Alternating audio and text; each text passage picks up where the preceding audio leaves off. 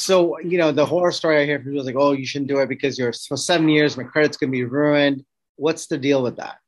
Believe it or not, every one of my clients will get an avalanche of credit card offers almost the day after we file bankruptcy. They start happening. I tell everyone, I'm married to a banker. I tell every one of my clients, save your credit card offers, because at the end of this, I'm going to encourage them to get 3 credit cards, one for gas, one for groceries, one for when they go out to dinner. And that is how they're going to rebuild their credit. They're going to get car offers. Toyota will send it'll be a real check, $30,000, say, exchange this for your brand new Prius. I typically tell them avoid the car offers, but get 3 credit cards. Every time you charge something and pay it off in full, your credit score goes up.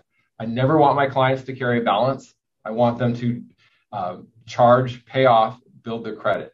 2 years after bankruptcy, a bank will consider them for a home loan. So Bank of America, your traditional bank, 2 years after the discharge of your bankruptcy, you're eligible for a home loan.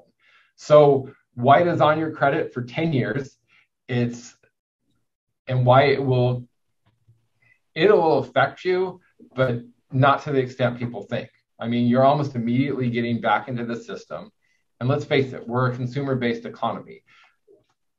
Our economy works by people spending money. So that's why I believe all those credit card offers are out there. I believe they're probably financed by the government, or at least backed by the government, because it's encouraging people to rebuild. And then the same with the bank. Hey, I'm not going to sugarcoat it. If everyone's paying 3% interest, 2 years after the bankruptcy, you're going to be in the high fives. That's the hidden cost of bankruptcy. Bite the bullet. 2 years later, refi, and you're going to be better.